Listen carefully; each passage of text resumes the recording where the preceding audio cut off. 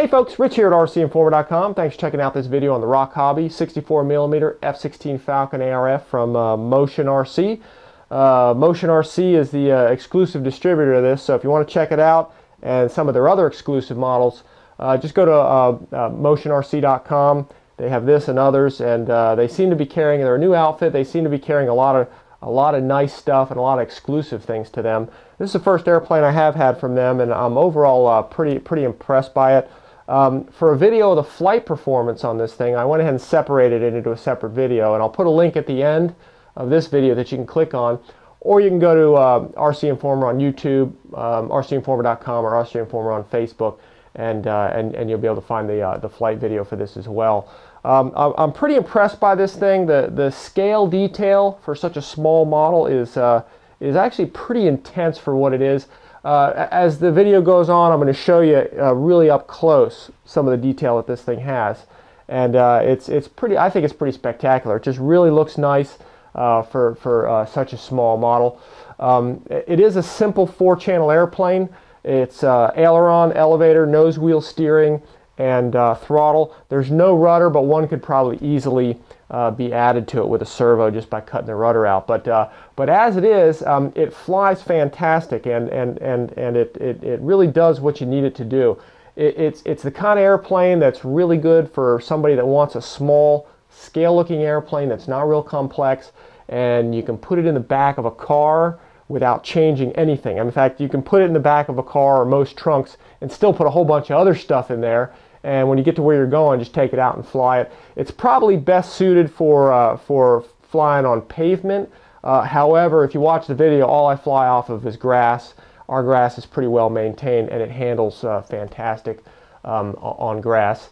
Maneuver-wise, it'll do most anything. It flies nice in slow flight. It doesn't have any bad tendencies when you slow down to land. It doesn't tip stall or any of that kind of stuff, and it can handle some rugged landings. I pounded this thing into the runway a few times, and the landing gear is tough and flexible, so it'll handle all that kind of stuff.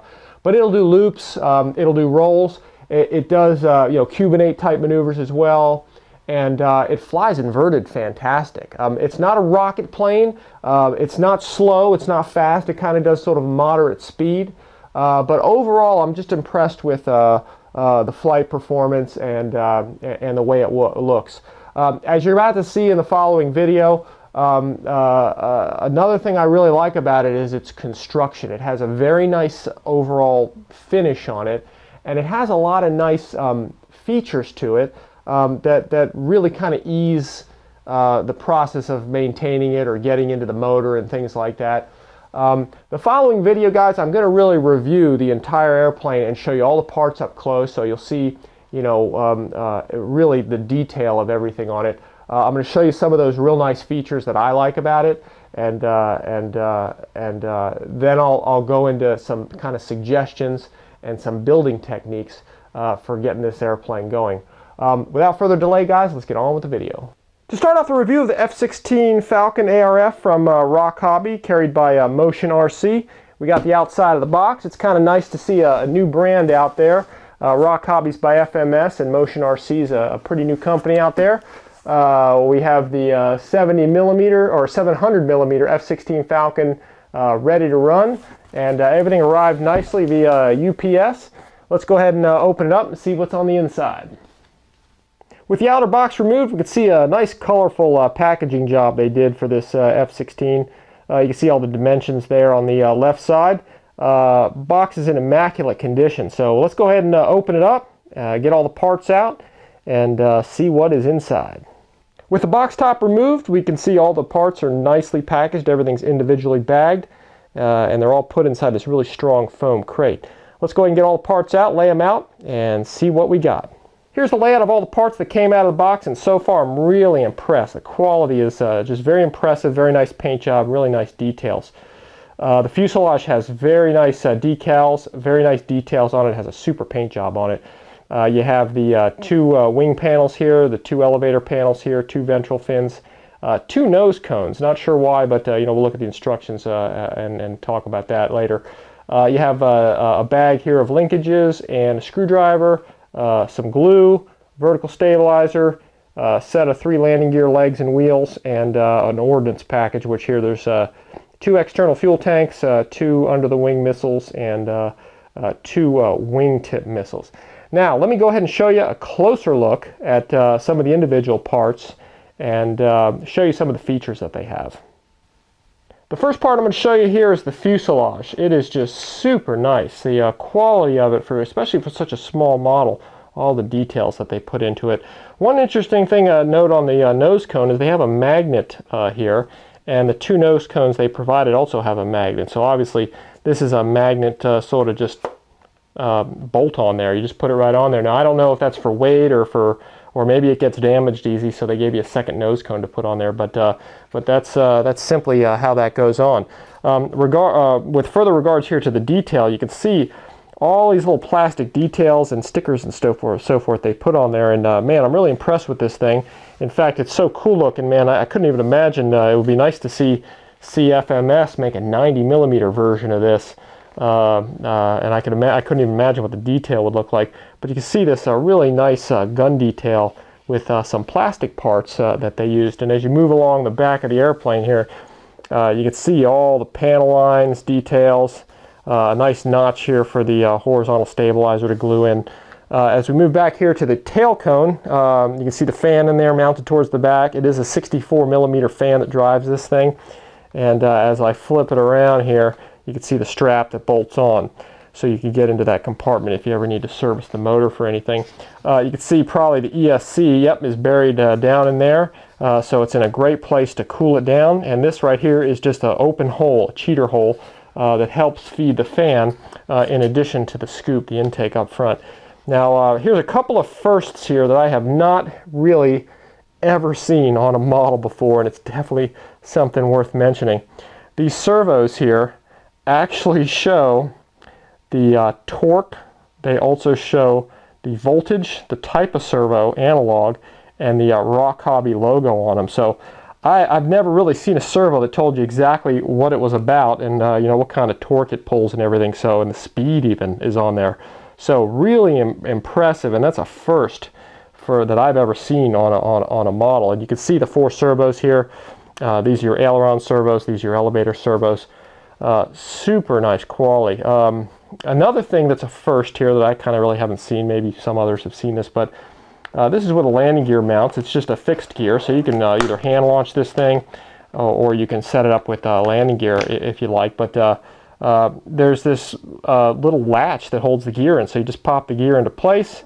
You kind of stick this thing back in, pop it into place, and the gear comes on and off that easy. So if you want to convert from belly landing to gear, fixed gear, it's that easy to do, and the nose gear just fits through the scoop in there, and there's just a set screw. You can put a wrench in there and take the steerable nose wheel off that way as well. So anyway, guys, really nice detail. Here's a couple of extra cheater holes on the side. Again, there's a lot of air that they designed to feed this fan, so it gets lots and lots of air and can put out lots of power.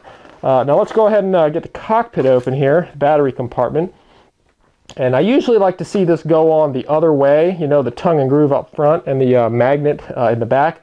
But this thing does have a real nice grab to it. It's a real solid magnet, so I really don't foresee there being any problem with that thing coming off.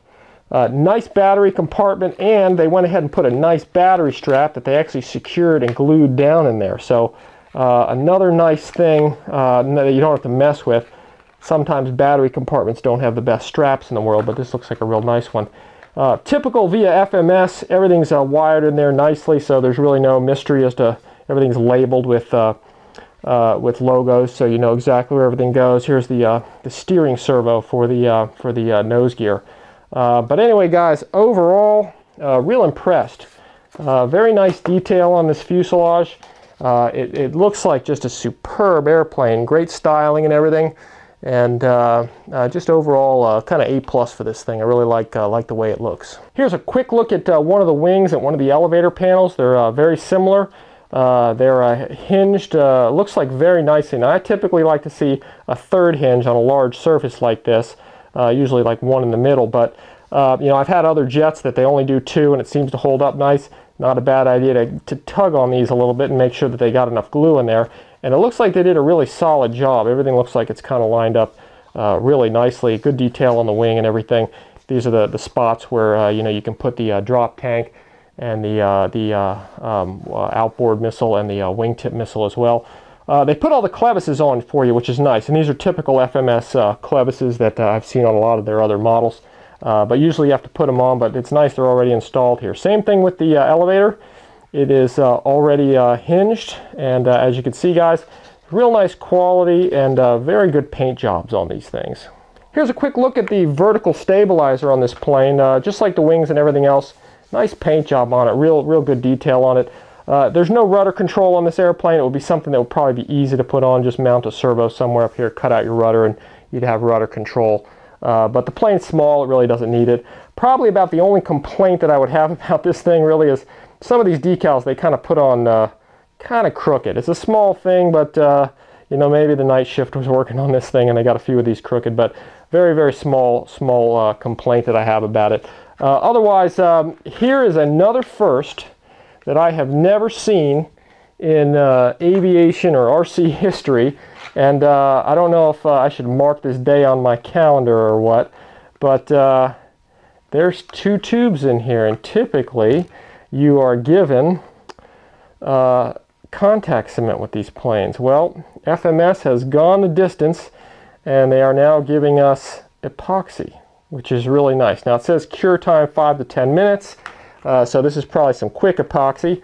I usually still like to use 30-minute or 15-minute on stuff like this, but very nice, guys. We're going in the right direction, and this plane has epoxy included. Last but not least, included with the kit is a really nice instruction manual. And this is very typical of FMS, providing probably some of the best manuals around, and this is no exception. And you can tell this is a ROC Hobby's brand. As you flip this open, I read through this a little bit already, and it reads very well. They definitely have somebody you know, doing these in very good English and really explaining a lot of these things to you, even mixing the epoxy. You can see right down here, they even show that. So really good for somebody who's learning how to do this. Flat spots on all of the shafts and so forth. And they tell you right and wrong positions of putting the nose cone on and the ventral fins and so forth. So lots of detail. There's even somewhere in here where they talk about, here's the CG. So they give you a good CG as I fly the airplane. I'll let you know how well that works out, and it looks like that's measured from the aft end of the wing forward, so that's a little bit different the way they do it, but you know, as I fly it, I'll let you know how that CG works out. And here you go. They talk about actually twisting twisting the horns and so forth, or the rods on the horns to get the proper rate, and here you go. They give you some rate information as well. So elevator and aileron deflection, 15, 10, 17, and 11 for high and low rates. So real nice that they're starting to do all that stuff in there. Overall, again, guys, real impressed. Good English on this thing. And of course, with a lot of other of the FMS airplanes, this one is no different. An ESC manual. So it's nice to have this manual if you need to reprogram something on your ESC. They give you a full guide as to how to do it. So anyway, guys, without further delay, I'm going to go ahead and get on with the building of this thing, and as I go through it, I'll point out any additions, changes, upgrades, improvements I think will make the kit even better for you. When it comes to the assembly process of this plane, it's really quite simple. There's really only 5 major components that glue to the fuselage. You have the 2 wings, you have the 2 elevator halves, and the vertical stabilizer that just glues into this slot. You also have the 2 ventral fins, and you just want to epoxy all those in place. There is the ordnance package, which I'm actually going to leave off just because I don't want to include the extra drag and weight on the airplane. But it's really quite simple. You mix epoxy and glue these parts on. Now, before gluing all these components on, a couple things that you want to do that the instructions really talk you through quite nicely. It is a very good instruction manual. One tip they have in the instruction manual that's actually quite nice is just take some tape and sort of just tape it down to these painted surfaces here as best that you can. And as you pull it off, it's going to take a lot of the paint off. So if you have some inexpensive like Scotch type tape like you see right here, as you can see, just attaching it and then peeling this off does get quite a bit of the paint off. Now as you can see here as well, there's also these little dotted areas that stick up, and they sort of prevent the surfaces from contacting. And another thing I would suggest doing is just sort of filing those down. You want to use a light grade sandpaper because this is actually EPS foam, and you don't want to use something that's too harsh on it because it will tear it up. And you only want to lightly sand it, but just using a little block of wood or a sanding bar or something like this with some sandpaper, you want to go ahead and just lightly sand away those high spots and just get the majority of the paint off. But again, you don't want to roughen these up too much and use too heavy of a sandpaper because it'll really tear up the foam. But as you can see here, this completed one, most of the paint is off of it, and the surface has been actually roughed up just a little bit, so the epoxy will bond to it. Now if you can see in the background, I did the same thing to the wings. They're all scuffed up just as well, just with some light sandpaper. You don't want to, again, you don't want to sand too much because you can change the shape of the contacting surfaces, and you don't want to do that. But anyway, once all the surfaces are sanded down, you want to do the same thing to the inside there of that rudder channel. Very lightly sand away those little areas that stick up, and then very carefully just scuff it a little bit so it's rough, so the epoxy will stick to it. Here's a quick look inside the rudder channel I just talked about, and you can see just put a little Scotch tape on here again, and then just peeling it off real fast, just like the instructions say. Again, it is a good manual. You'll get all this stuff off and you can scuff it. Also, again, these high spots that you see right here, these dotted areas, you want to take some sandpaper and just lightly file those down so the rudder will contact much better. Also the wings, again, just as the instructions show you, you can use some Scotch tape to tear all that stuff off. Same thing with the wings, and I scuffed mine with a little bit of mild sandpaper. And again, don't sand too much because you don't want to change the shape of this thing. And then just mix your epoxy the way the instructions show you, and glue all the surfaces on. When gluing on the first wing, it's not a bad idea to cradle the airplane and let the wing sit upright while the epoxy dries. When it comes to gluing on the second wing, you want to cradle it similar to the way you did the first wing, except in this case, you see I had to use 2 tables or 2 boxes or whatever you can find. And if you can position the airplane like this, you can glue the second wing on just like you did the first and let it dry. Once you get the wings glued on this thing, guys, everything goes on this airplane pretty fast. It's a very, very simple build, and a very nice build because everything, all the parts fit really well. The suggestions I'm going to make is when gluing your wings on, just like I previously showed you here, I would use 30-minute epoxy for those. Depending on the epoxy glue that you're going to use, how fast, whether it's 5-minute, 15, or 30-minute, really depends on you and how good you are with epoxy. So when it comes to large surfaces like this, larger surfaces like the wings, I like more time to work to clean it up. So I use 30-minute for these. The elevators here were so small and so easy, I went ahead and used the 5-minute epoxy that they gave you. And as long as you have towels standing by and you have alcohol standing by to clean that up with, these tail fins go on real quick with 5-minute epoxy.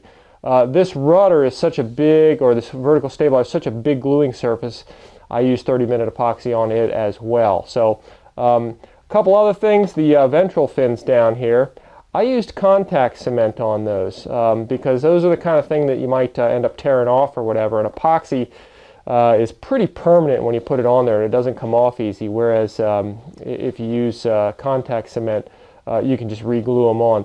Same thing with the wingtip missiles. I like to use contact cement on those as well, just because I'm always tearing missiles off, whether I'm pulling it in and out of the car or whether I'm, you know, snagging on the runway or something. The missile will come off nicely if it's most of the time if it's put on with contact cement. But if you use epoxy, it's pretty much going to be a permanent bond. So once again, to sum it up, I use 30-minute here, 5-minute here, 30-minute here, and then for your ventral fins and for your wingtip rockets, I would go ahead and use contact cement, which will make it easier to put them back on and off if they should get torn off.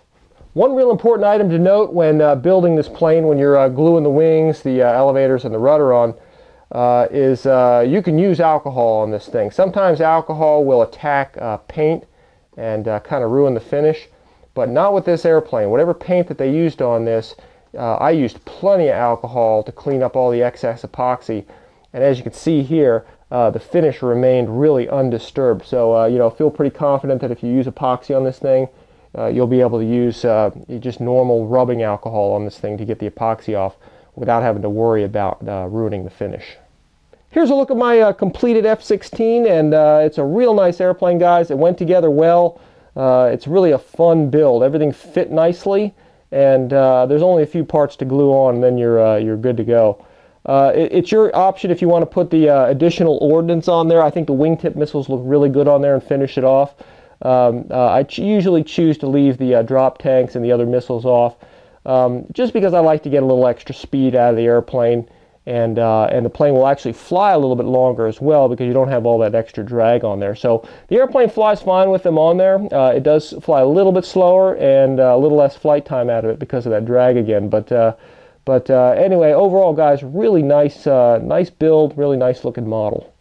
Here's a quick look at the underside of the airplane. I thought I'd show you this because it's a pretty nice setup that they have here. The servo arrangement's pretty simple, just 2 aileron servos, 2 elevator servos, and they're all Y-harnessed and each go into their own channel. Your 5th servo is up front for your steerable nose wheel. It's actually up in the battery compartment like we saw before. But what I wanted to show you back here was this compartment here. You go ahead and you can remove this strap with just these 2 screws right here. And then they design for you a nice access hatch. And let me do this with 2 hands here. This whole thing comes off, and it's actually magnetic. And you can see right here they put magnets here, here, here, and here, and then this one strap kind of goes around the fan to hold this whole thing on.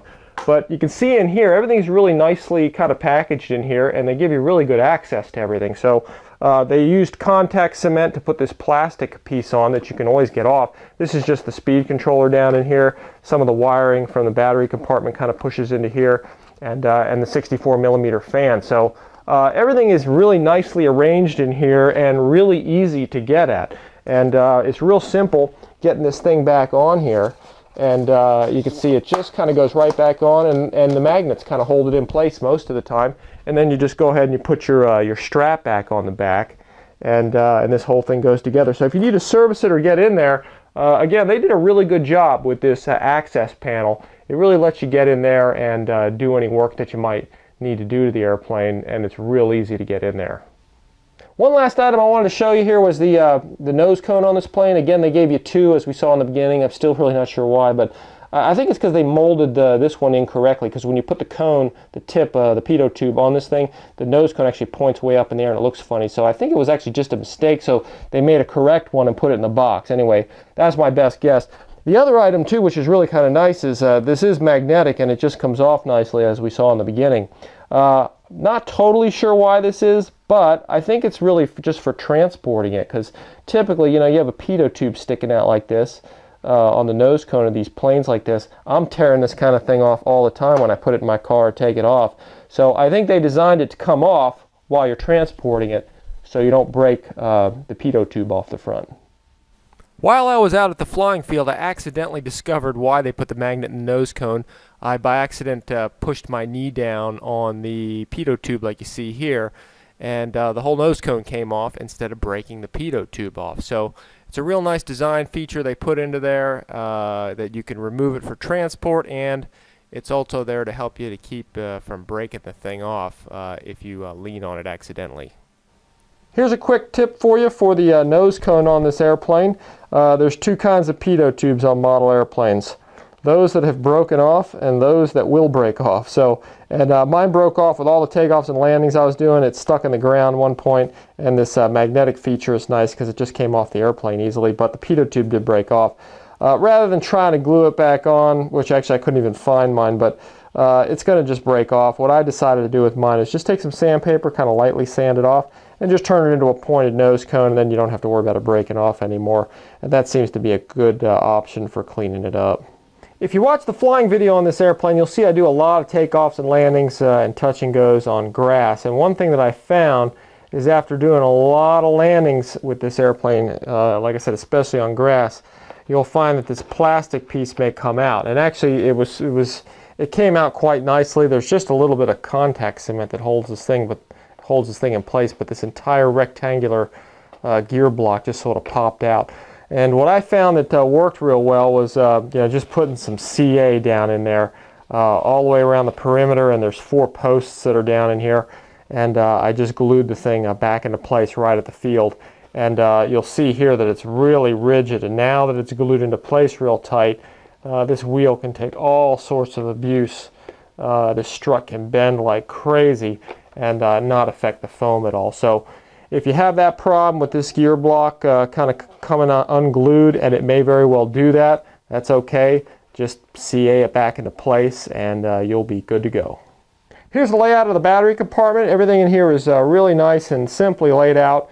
The batteries, I was using 2 different batteries. I was using 1821 and 2250 milliamp packs. This is an Enrich Power 1830C pack that I also got from MOTIONRC, and it fits really nicely in here. Now, to get this thing to balance right, I found that I had to push this 1800 pack as far forward as I could, and the battery strap will hold it down nice and tight in there. But to keep it from sliding around, I found it best just to take a chunk of foam or something and just stick it in there to keep it from moving around. Now, when I moved up to using 2100 and 2250 packs, you can overall see the difference here in the size of these, but this is more of a generic pack, but this is a 2120C 3-cell pack, and the difference is that when I'm running this pack, I do run it all the way to the back because it is a little heavier, and it will change the CG around being this far from the center of gravity. You notice here I did put this little notch in here,